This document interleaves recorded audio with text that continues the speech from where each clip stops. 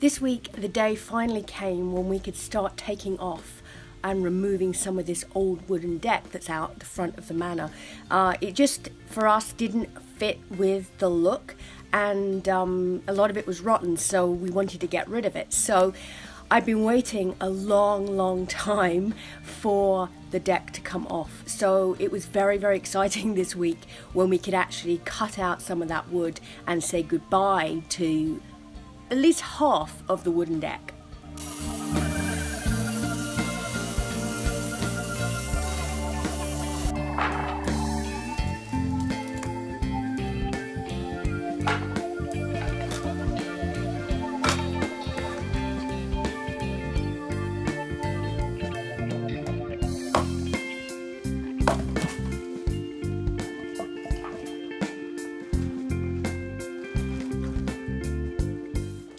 With half the deck now gone, it was time to clear the rocks we found underneath and put down some gravel. Sadly, we did not find any treasure.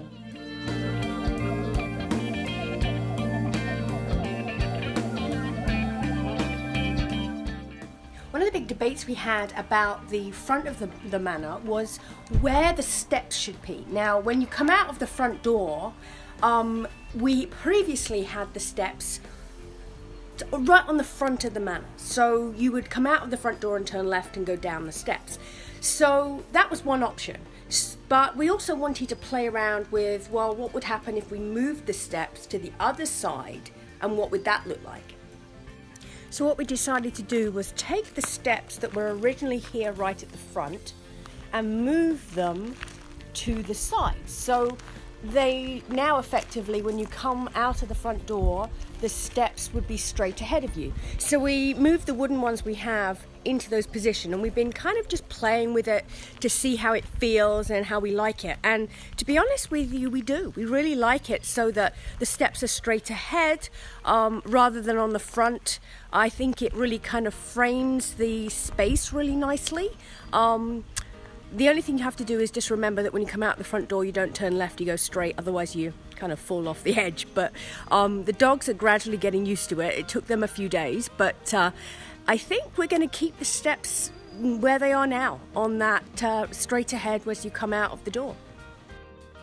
Now we've decided on the position of the steps, we're going to replace the remainder of this wooden deck with stone and concrete to make a really nice entranceway into the manor. The other thing I love about taking down this old deck is this beautiful original rock wall that we've exposed on the side of the house. This is the fireplace in our master suite bedroom, and when we first moved in, this was completely blocked up. It was blocked up with pieces of wood. And when we took away the wood, we discovered underneath that you could still see the original brick chimney, which I love. So I want to be able to expose that brick in the bedroom and be able to see it. I've already started stripping the paint off the fireplace, and we've taken off the top mantle because we're going to do some repairs to it and then put it back on. But I really want this to be the brick. And what they've done is that they had covered the brick with plaster, and you can see here that the plaster is underneath, and on top of that is this really unique wallpaper. And unfortunately, you just we can't save the wallpaper. It's so fragile, and it's so old, and it's been kind of discolored from the fire or from over time, that I'm not going to be able to keep that. So I'm going to take pictures and so I can remember the wallpaper, but I'm not going to be able to actually keep it.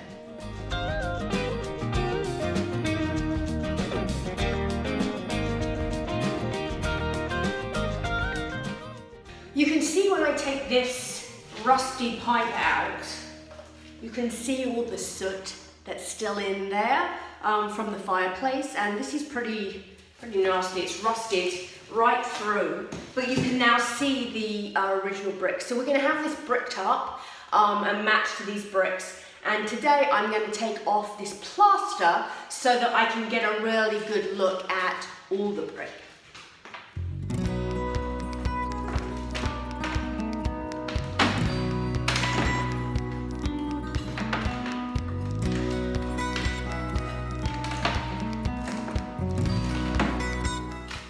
I've taken all the plaster off, and the brick is looking great. Definitely needs some TLC, but I think it's going to look really great with the fireplace. And the really good news is I actually managed to save a little bit of the wallpaper.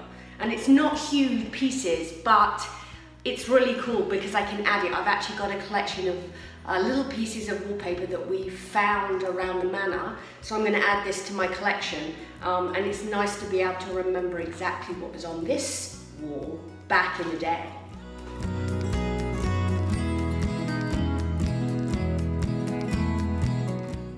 This week, one of my big jobs has been scraping the paint from the bedroom of our master suite.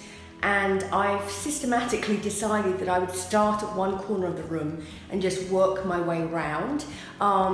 There are 2 windows, 3 doors and a fireplace in here with baseboard as well. And the detail on the mouldings is really quite intricate in places. You can't almost see it with the amount of paint that's on there, but when you start stripping the paint off, you find that they've got this beautiful intricate detail, which is great, but not so good when you're trying to strip the paint. So it takes a long time and it's not the most fun job. So I decided that if I just start in one corner and I work my way around and I just have to do it in that order, then I don't get the option of just picking the good bits and leaving the really bad bits till the last moment when I have to go back and do all of them at the same time. So it's taken me a while, but my plan is by hopefully in the next few days I'll have finished the rest of this room, and then it can be sanded and repainted and start coming back to life again. So I still have the other half of the room to go, so I'm going to get cracking on with my paint stripping, and I'll see you next week on our next edition of Lady Smith Manor Diaries.